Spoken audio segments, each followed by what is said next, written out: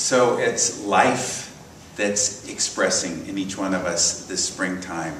And it's life that wants to come forth out of that situation in your life that perhaps you gave up on.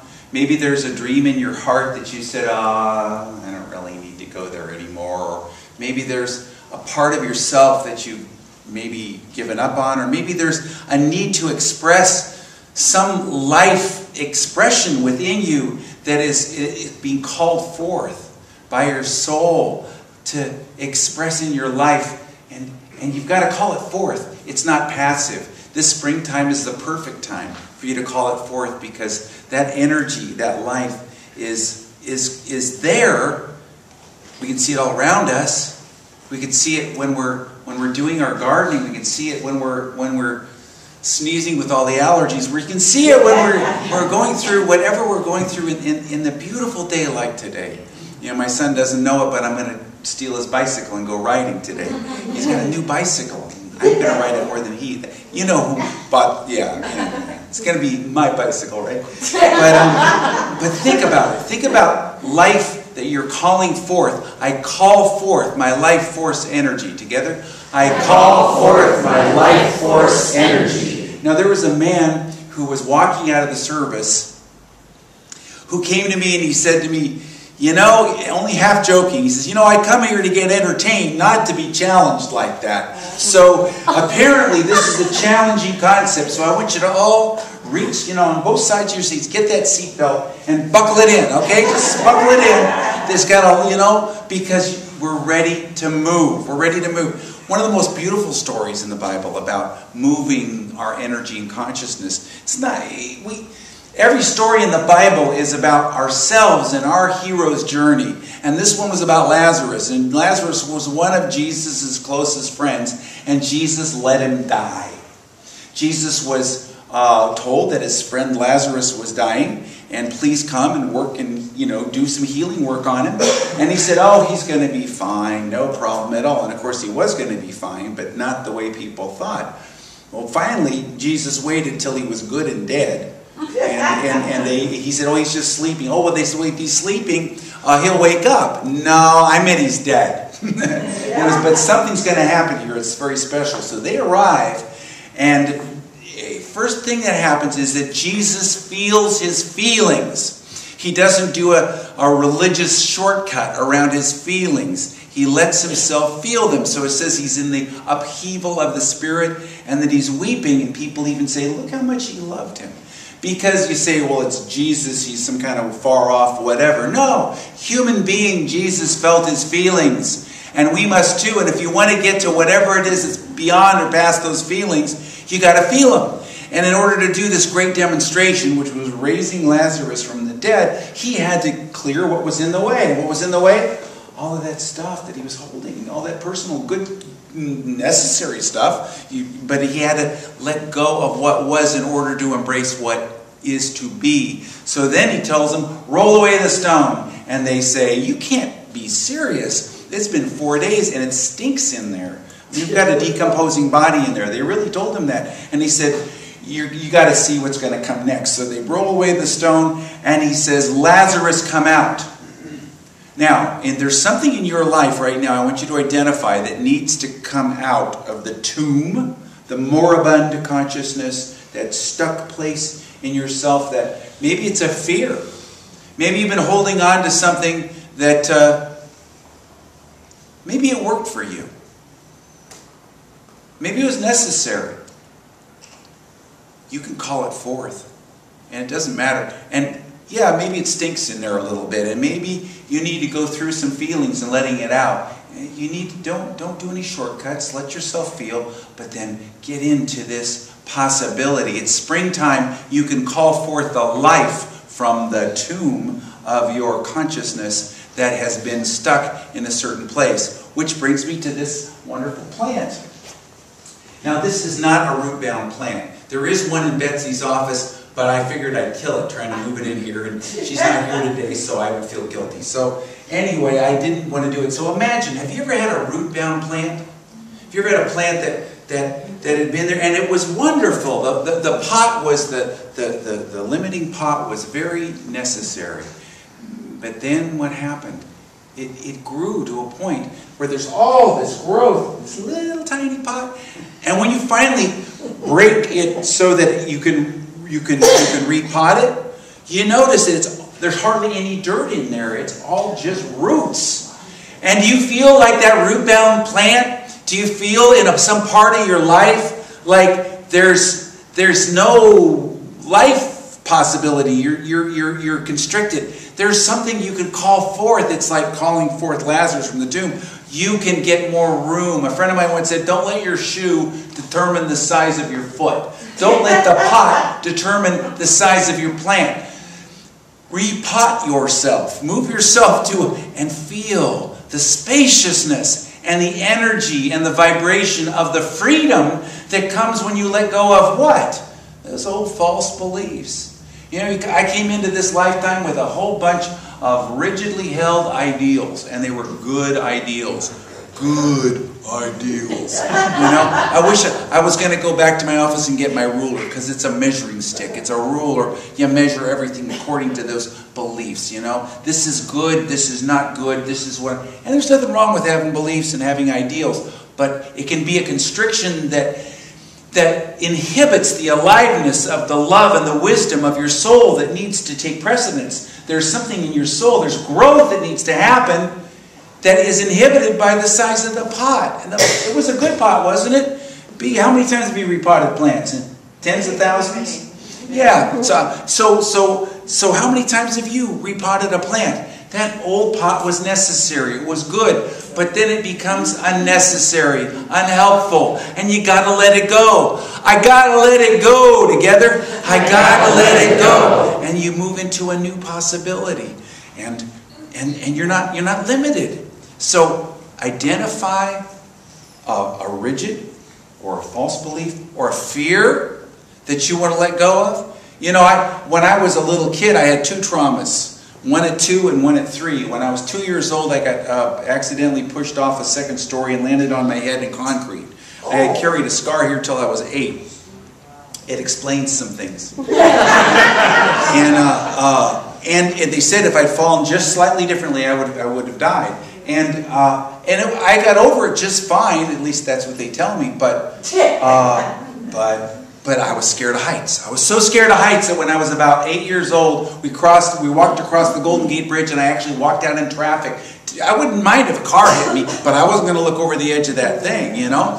And it was debilitating. You know, I lived in a part of the world where there's a lot of heights and a lot of cliffs and a lot of things, and I couldn't enjoy any of it. So I made a concerted effort to get over it. I had a friend who had a father who was a bridge tender of the Carquinez Straits, 350 feet straight down. I had to climb a ladder on the outside, up 5 stories, and I cussed every word you could imagine out of my fears.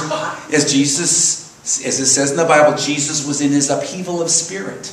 You know, and I had to let the upheaval of spirit out. You know, you let the feelings out. You don't shortcut them. You got to let them out. I got to let it out. Together, I got to let it out. And then the next thing that happened was I spent a month in the fire department. I've told that story, and I had to climb up on, and you know, they flunked me out, but I did everything they told me to do. But I had to go 5 stories up with fake smoke coming out. And the final thing was when I jumped out of an airplane and I passed out because I was so afraid. But I'm telling you, that did it. I have no fears of heights. I have just a little bit. Yesterday, Dallas Trailer, God bless him, got on the ladder and changed this light up here that was out, preventing me from having the joyful experience of doing that, because I love doing it. I love that little bit of whatever. Okay, now, and then another thing happened when I was on my 3rd birthday, and I remember that I was a little kid, and we're in a swimming pool, and I guess nobody was watching me because I knew that swimming pools, I was 3, but I was smart enough to know that swimming pools gradually get deeper. So I could just kind of go until it reached here and I was safe. No, this was that swimming pool that was like this, and then a big step, and then like that. And I went like this, and whoosh, and we're looking up thinking, I'm going to find out what it's like when you're dead. Whoa. I mean, I really thought that. I wasn't really scared. But apparently somebody saw me and I was rescued and I was fine. But I was so afraid of deep water. It took I had to take the same class in swimming class 3 times. I was afraid to go in the deep, but I faced it. I overcame it. I had to deal with it. Now, you don't have to overcome every phobia that you got, every fear, but there's something in your life, and it's probably not a fear of heights or water, but it's maybe a fear of expressing yourself, a fear of being the person that you could be, the potential of who you are, and you can face it, you can move through it, and sometimes in your life things aren't working out very well, and you get moved to a different track. Buckminster Fuller once said that sometimes if you're feeling blocked, it's because you're on the wrong track and God's trying to move you to another track, which reminds me of a story of a woman that I know Mary Beth knows named Peggy Bassett. I graduated from ministerial school and I moved to Huntington Beach, California because all the Unity churches in that area had failed. And so that meant that it was open territory. And so I was going to open up a Unity church, and I tried everything. I tried to get places to meet. I tried to get connected with people. Nothing worked. Finally, I went into meditation. I asked, why? And I got, because it's not needed. I didn't know what that meant. What I didn't know was that at that exact time, during those weeks, the Religious Science Church in Huntington Beach with Peggy Bassett as a minister, which has very similar beliefs to Unity, that they were a little group of 40 people. She'd been there 7 years. They'd grown to 80 people.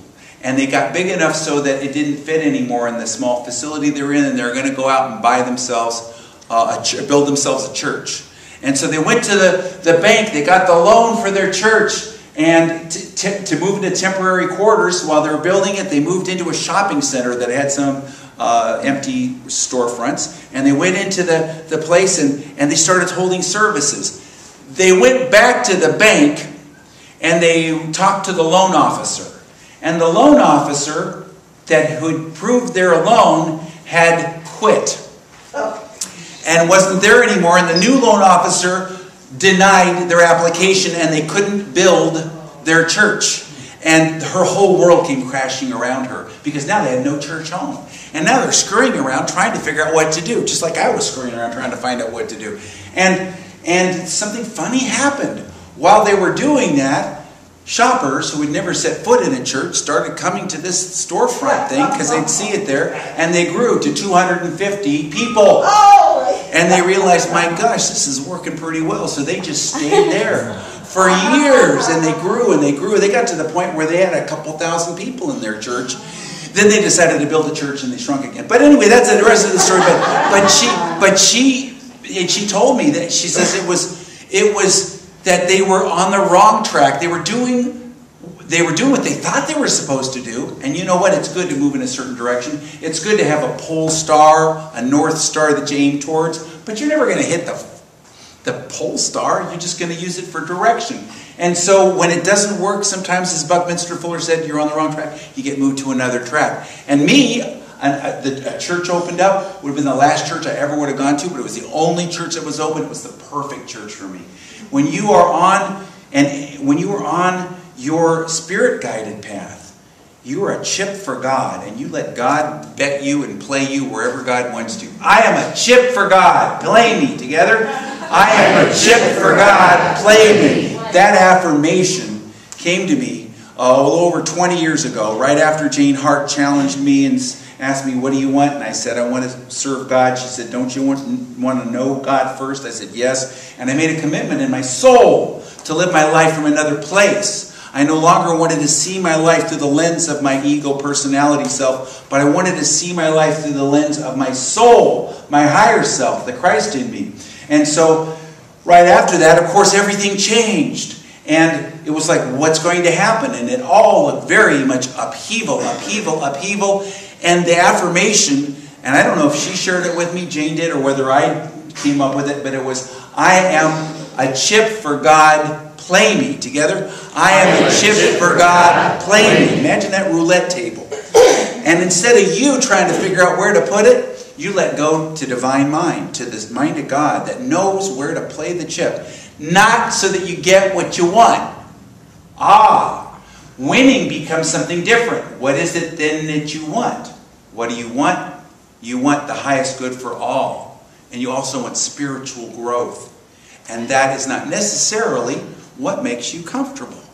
And so, I am a chip for God, play me. It means a willingness to surrender to something that is greater, something that's more, something that will grow you in ways that were unexpected. Rosalie just graduated from this wonderful experience. It's not what she had in mind, but she had a wonderful experience of those 2 years at Harper College and did all these triumphant things that I just end up bragging like a silly parent. So I won't tell you about them. But she did all these wonderful things because of this, the being a chip for God. And the kids got to experience all their incredible education. When you let go into the Spirit, you become a chip for God. But you've got to generate the energy for it with the energy of desire. Desire is what generates the energy of celebration and participation and joy and enthusiasm. You've got to desire to what? To grow. You've got to let go of that little stuck, safe place that says, if I could just get everything to stop, I'll be okay. It's that resistance that says, if I could just stop, I'll be okay. But the answer to that is that flexibility and desire. Flexibility that you're open to the highest good, whatever that is. I'm a chip for God, play me. And desire that you really want that spiritual growth more than anything else. I love what Charles Fillmore said about desire. He said, deep desire is essential for spiritual growth. It is the onward impulse of the ever-evolving soul. Deep desire is essential for spiritual growth. It is the onward impulse of the ever-evolving soul. How do you generate that desire? Maybe with an affirmation like, I am a chip for God, play me. Together? I am a chip for God, play me. And letting go into, have you ever gone rafting? Sometimes, I've never gone really rafting, but sort of rafting. But go for the white water. You got this little thing, and there's the white water. Go for the white water. Go for that which really nurtures your soul. Rosalie was saying, hey, I just put it out there, and I'm going to just go, and I'm going to see what shows up.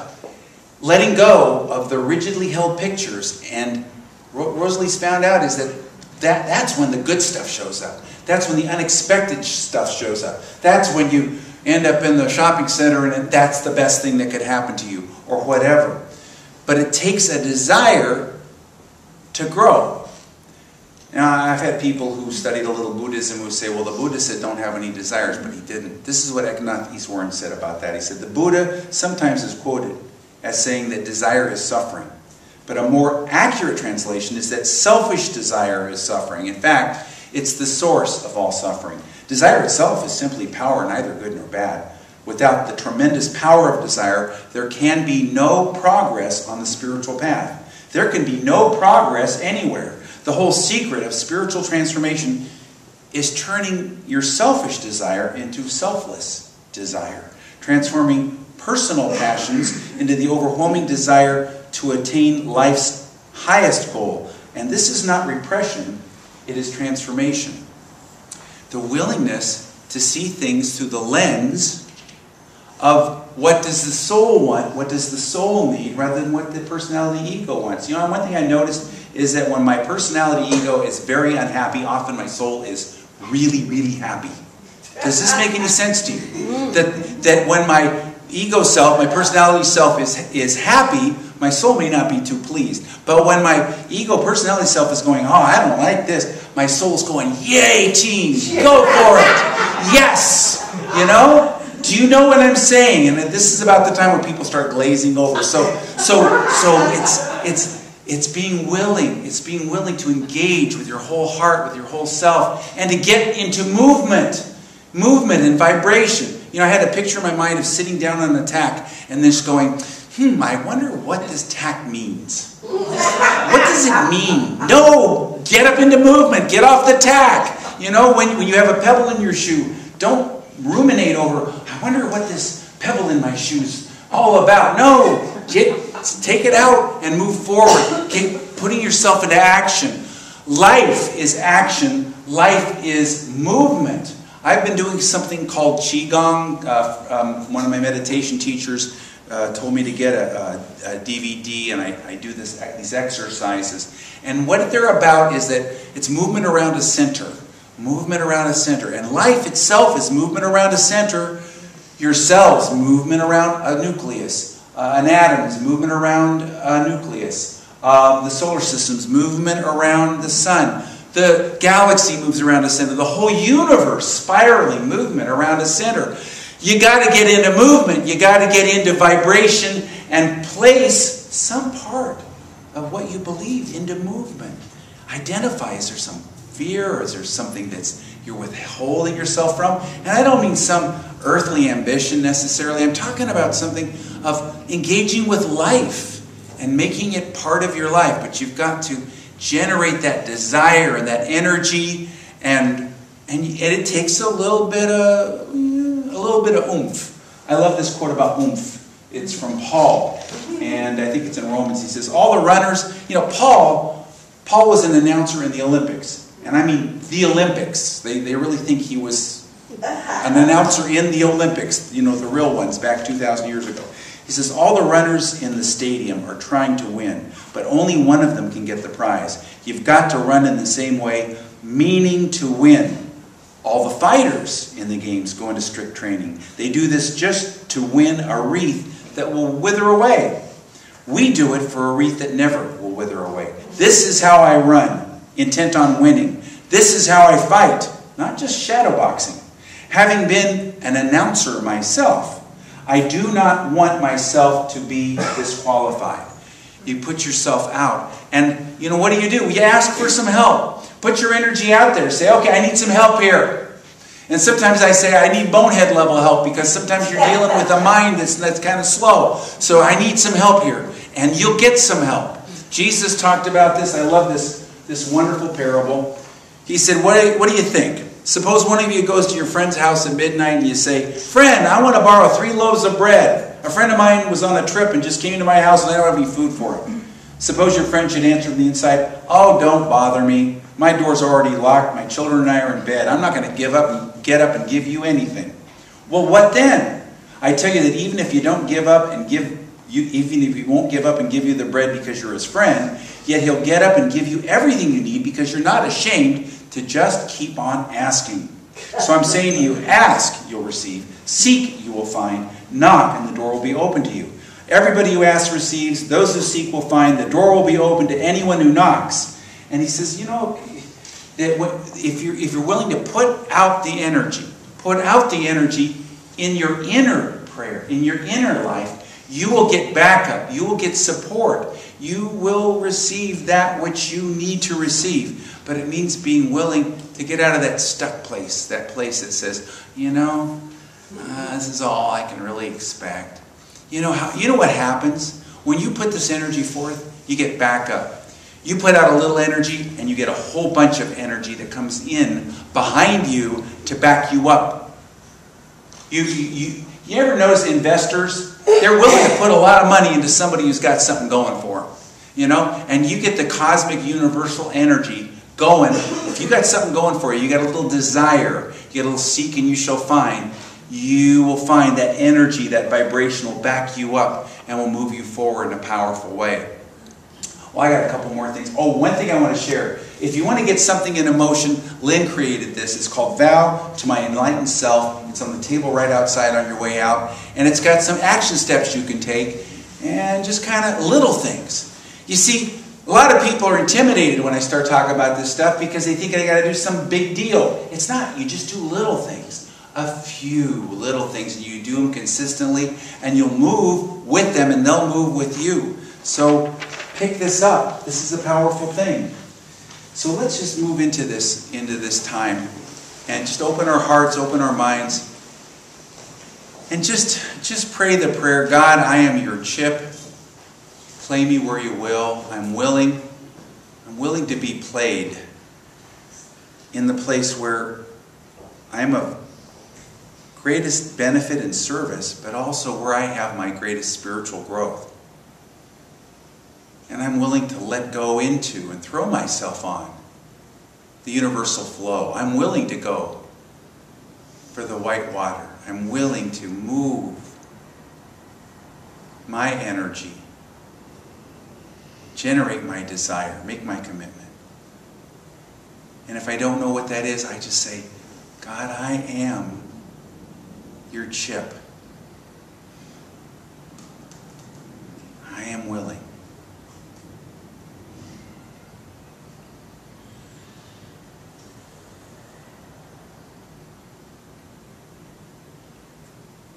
And I'm grateful. I'm grateful that I'm showing up. My commitment is strong. Thank you, God. So it is. So beautiful. So we take ourselves into this time with a spirit of flexibility and life. Spring is spontaneous. Spring is flexible. Spring is life. And if we want to experience the flexibility and the spontaneity of life, we need look no further than our own physical bodies that express that spontaneous life as the energy coursing through our blood, our bloodstream, that life force energy. It's no accident that Jesus likened the energy of life, life itself, to blood which courses through our bodies. And so I'm going to ask that you just get in touch right now with the feeling of your heart beating. Where do you notice it? Do you notice it in the palms of your hands or your fingertips?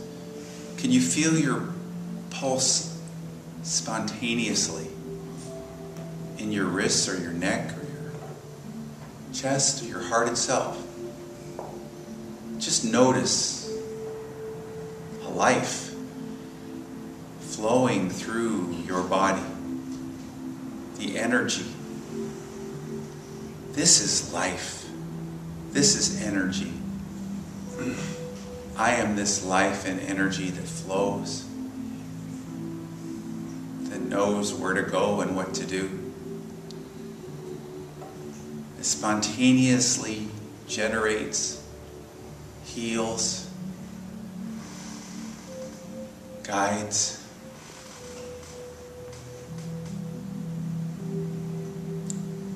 I take a moment to notice the other evidence of life, the breath. With each in-breath is spirit. Spiritus literally meant breath in Latin. I can feel the spirit, the tingling in my body as I watch my breath. I become aware of the life force within me as I once again notice the pulse of the flow of the blood in my body. And I get in touch with the spontaneous life of God as I get quiet enough to notice my breath and my circulation.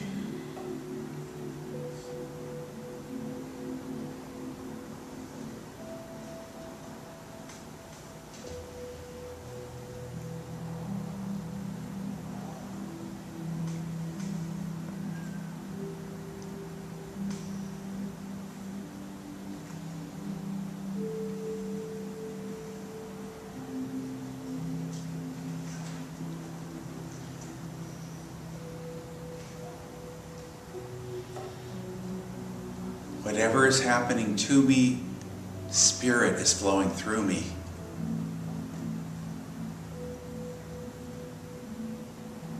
Wherever I am in my life, I have a living, flowing, circulating Spirit.